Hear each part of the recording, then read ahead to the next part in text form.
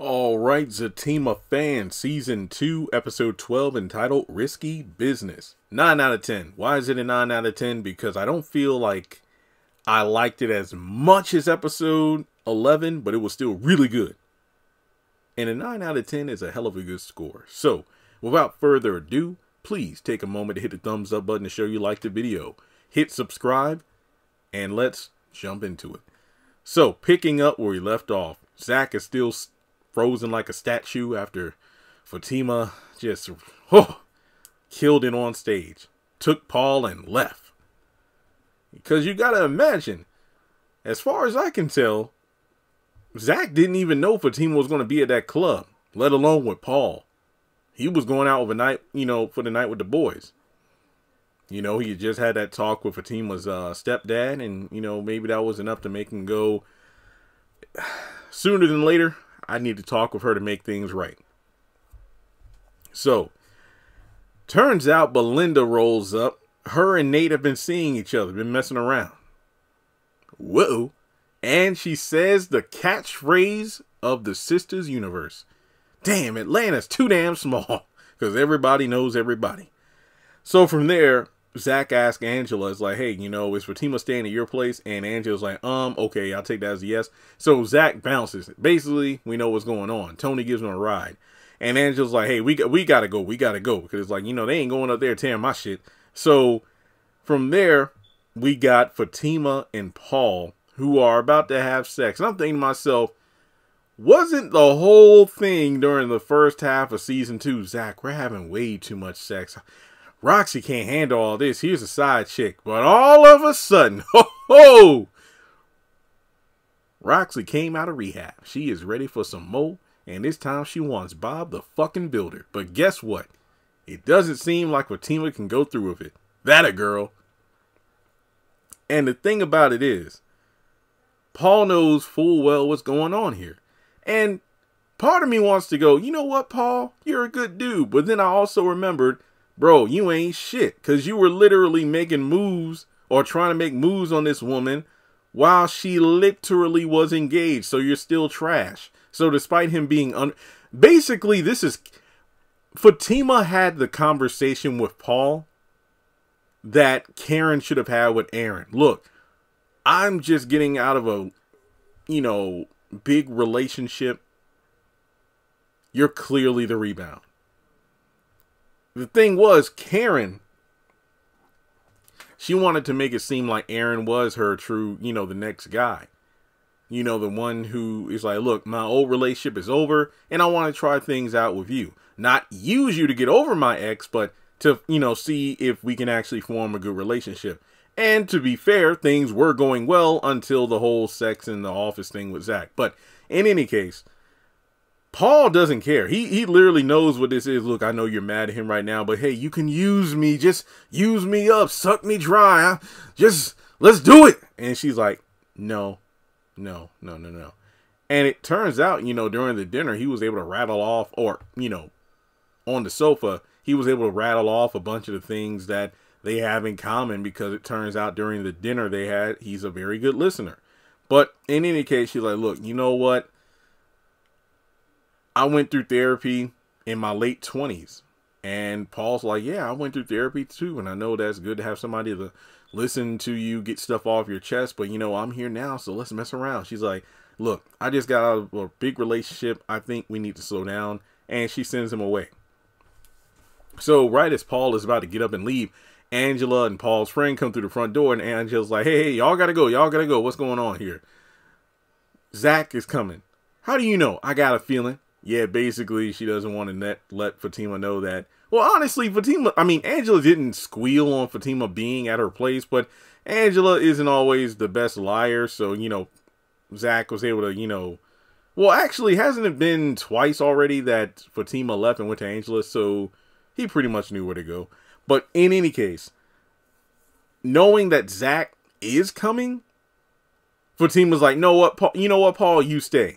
So Angela's like, y'all ain't tearing my shit up. Y'all get out. You go. So as they're going outside, Paul and his friend are posted up as Tony and Zach roll up. And Tony just wants to, Tony a real one. Tony wanted, to exchange fists real quick. Like, hey, what y'all doing? What y'all doing? But Paul like says, look, you have nothing to be upset about, Zach. We didn't do anything. She still wants to be with you. And then he and his boy walk off. Zach goes to the front door, knocks, and, Angela lets him and Tony in, and, Fatima hides. And later on in the episode, Angela says it, but going back to rewatch the scene, Zach was so damn pitiful. Fatima, I want to talk to you. Fatima, I love you. Fatima, please. Please. She doesn't want to talk to you, Zach. And then, hey, it was a little bit disrespectful, putting his hand in her face like, look, ain't nobody talking to you, Angela. Fatima, please. I ain't gonna lie. Even I felt bad. I'm like, yo, Fatima, go talk to your boy. Just go talk to him. But no, just like when it came to Zach wanting Fatima to feel bad by using Connie, you got Fatima trying to make Zach feel bad with the Paul thing by not talking to him. So, they end up leaving. So from there,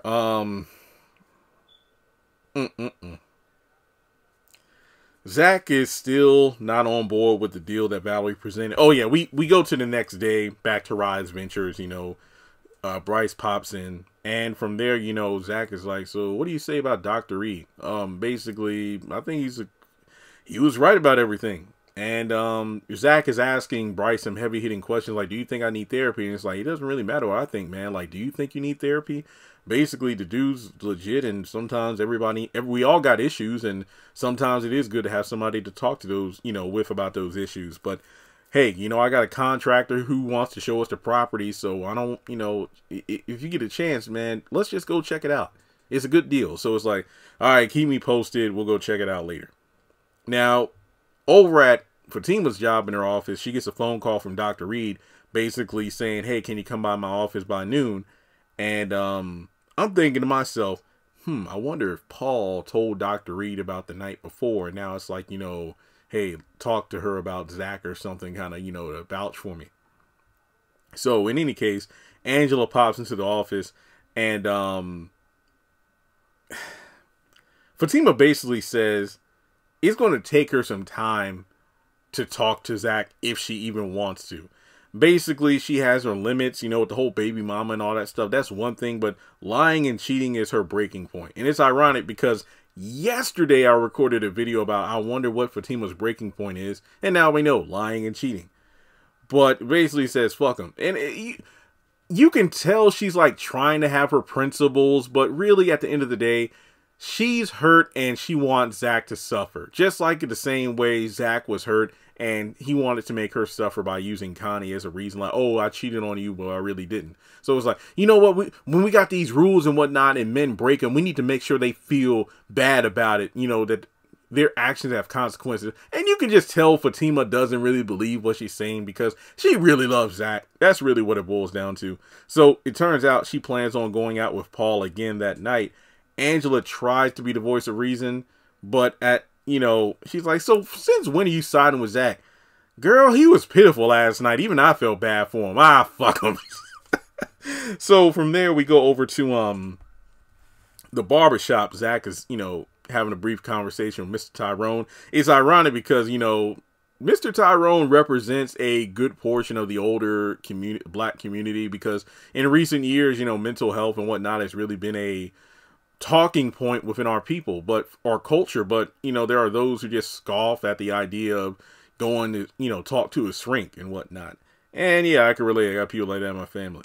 So in any case, like, look, just don't be taking no advice from the knuckleheads like, my boy and Nathan. So, man, he's like, how are you doing today, Mr. Tyrone? Partly cloudy. Wait, what? This weed ain't doing nothing for me. I almost fell out my chair when he said that. So Nate rolls up and they talk about the Belinda situation. And Zach makes it clear, like, look, me and her hooked up one time. It was not a long-running thing, but you better be careful, man. You might want to go check yourself out because, you know what, there ain't no sloppy seconds. You're probably like sloppy 4,273.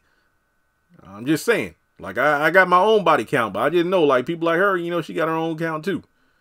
And sadly, I'm not on the list. So, in any case, turns out the reason he messed around with Belinda or any other woman is the fact that Lori isn't answering his calls. He's put letters in the mailbox. She ripped them up. he's not allowed in the house. So Lori's just kind of done with him. So from there, damn, I kind of feel bad.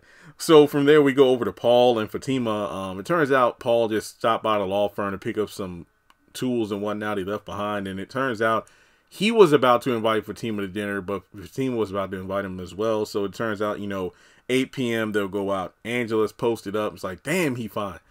And she's like, are you sure about the dinner? Yes, I'm sure. So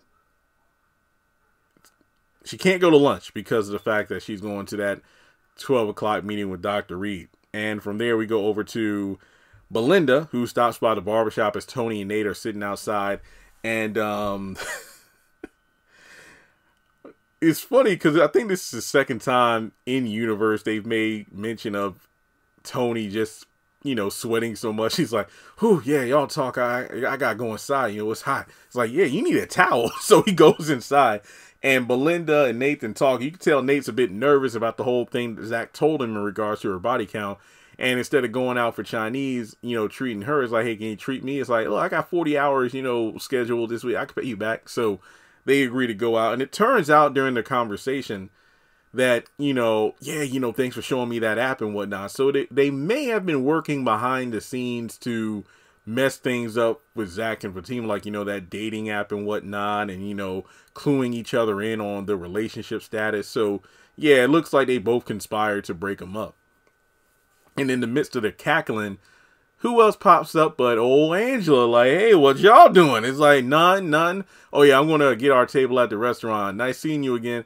And basically, Angela's a bit suspicious, but, it's kind of played off like, okay, yeah, okay, all right, well, I'll talk to you later, girl. It's like, yeah, tell Fatima I'm sorry about what happened with Zach, and if she needs anything, call me. So then, wow, we're almost done. So Zach goes to his old neighborhood. He runs into Connie, and, she pretty much very flirtatious with him. And, hey, Zach got a smile on his face, even though they didn't have sex. But, she makes it clear, it's like, what, let's finish what we didn't get started last time. It's like, nah. And, in the last episode, Tony was like, they ain't had sex. They were only up there 10 minutes. And if me and Zach, we got, stamina or whatnot, we would have been a couple hours. And, like if I was up there tearing that ass up, and Zach ain't no 10-minute man like you, Lori, bragging about 10-minute Nate. Nah.